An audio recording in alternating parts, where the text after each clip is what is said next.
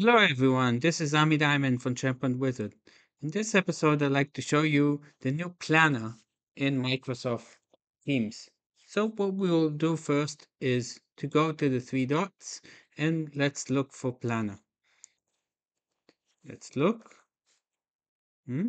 Where is it? Okay, so the name is still task by planner and to do, and we could add it, but you'll see that we have the planner preview now appears. So what we see here is my day.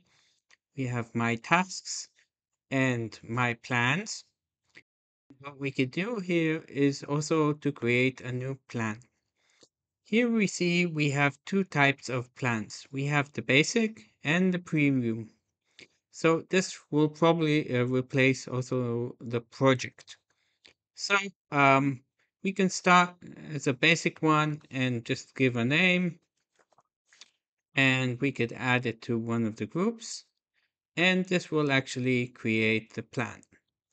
But what we can do also is, and by the way, look at the way it's shown. Very nice. The charts are like that. The schedule is a calendar. The board is the board, and the grid view looks very nice.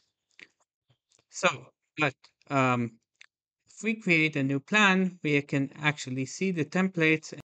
So shows actually a display much nicer. I'll show you how it looked before.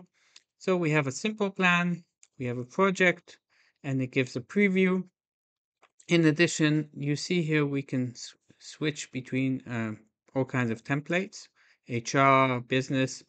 Those with this diamond, I believe, are a premium, and you need a special license for them. So we saw how the project is. The software developer looks like this, and we can apply it. We can give a name, assign it to a group.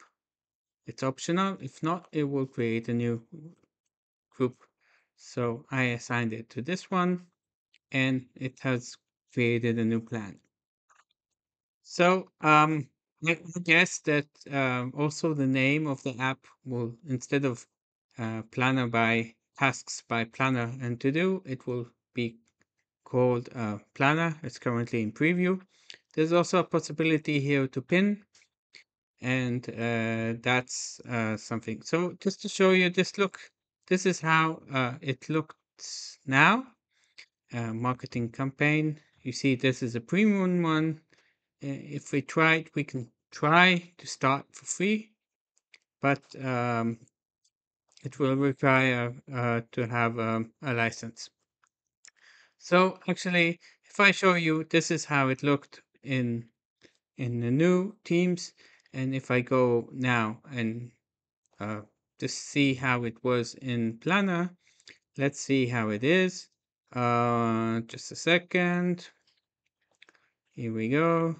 So I'll just go and look for the tenant. And if I go here and go to planner, let's look for it. So you will see that actually, if I create a new plan, this is how it looked before. And now we will see how it looks now, much nicer.